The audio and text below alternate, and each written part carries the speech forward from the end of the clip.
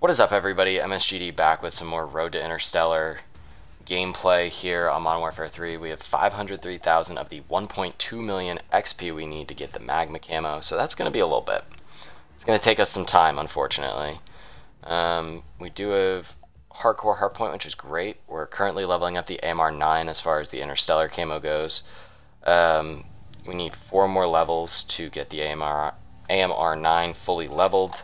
The last one is, I think, like 15 kills with somebody affected by your tactical.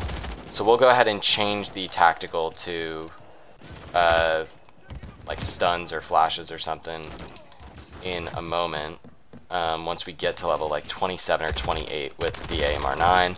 So that way once we get to level 29 we're just right away.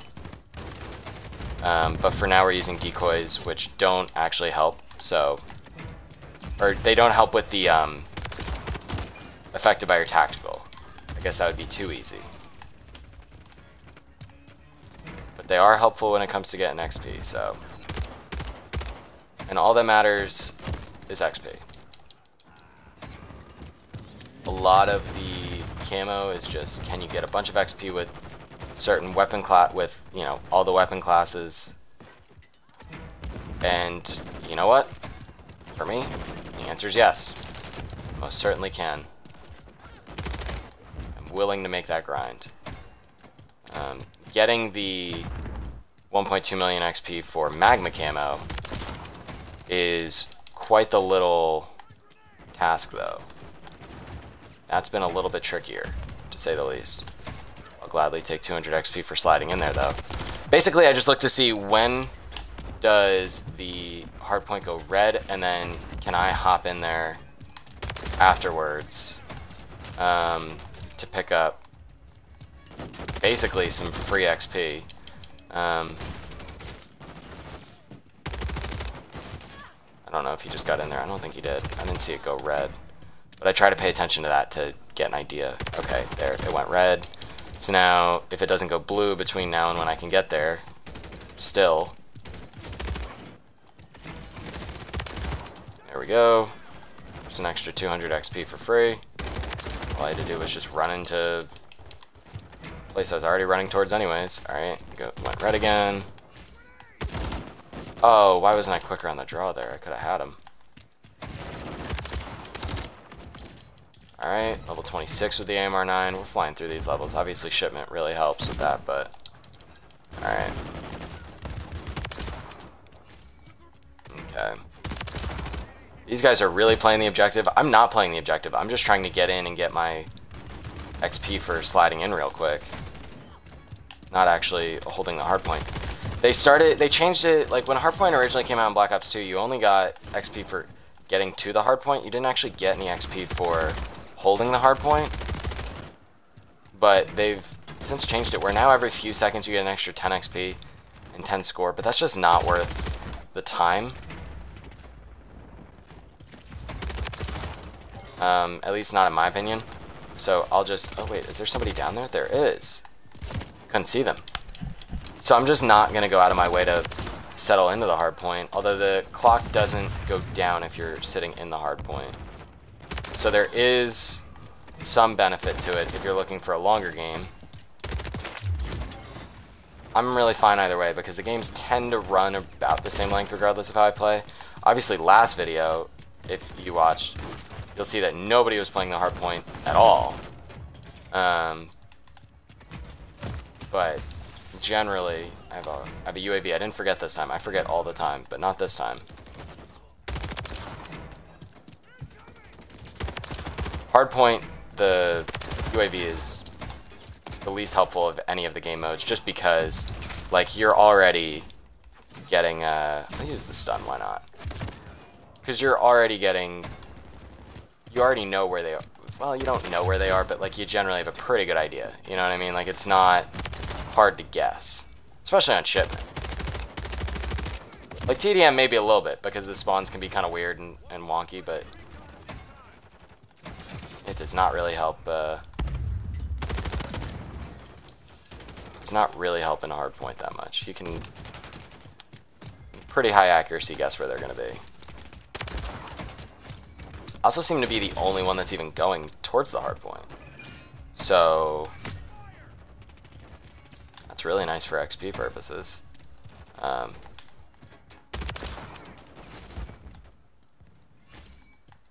They're all behind me.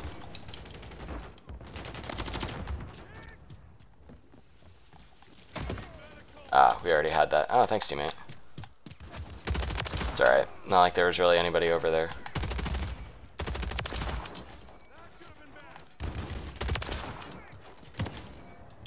Oop, and we're dead.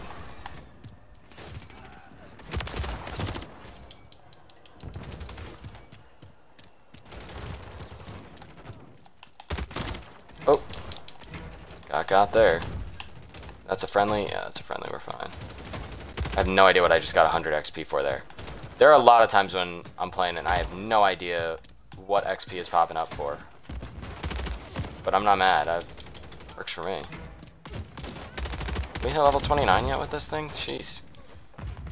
I guess we just turned level 27, so it would make sense that we still have a little bit to go before we hit level 29, obviously.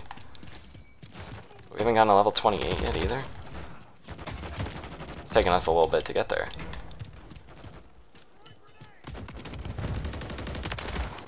That would have been somebody affected by our tactical. So would that have. There's level 28. I just realized that we didn't have decoys. I was just throwing them at the middle of the map, not realizing that's not gonna help us too much. Oh! Okay, well we should win this game. Not that that really makes too big a difference for the challenges we're trying to do. It matters if you like want to win the game or whatever, which I'm sure some of y'all, when you're playing, do think about that. Whether it's armory unlocks or just generally wanting to win, but that's not really the thing I'm worried about. Oh, I forget. That's a stun, not a...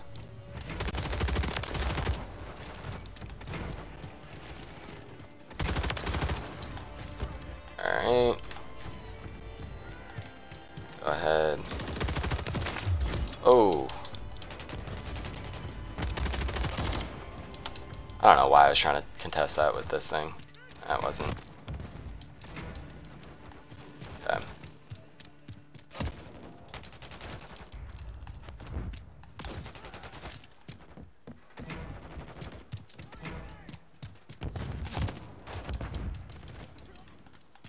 Okay, we just have to get one more level, which we'll end up getting next game, no problem, but I would ideally love to get it this game real quick. Like if I could just like, or get most of it this last game. In these last few seconds anyways.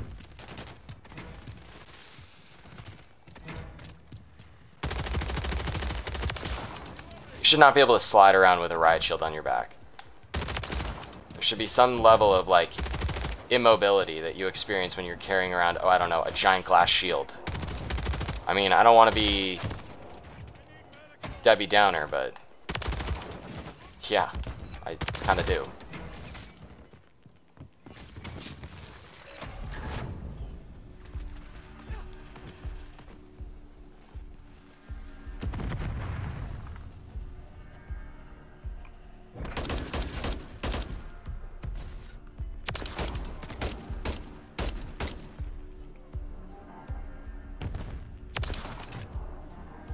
Alright, 51 and 39. We played a 4v4 game, huh? I didn't even notice.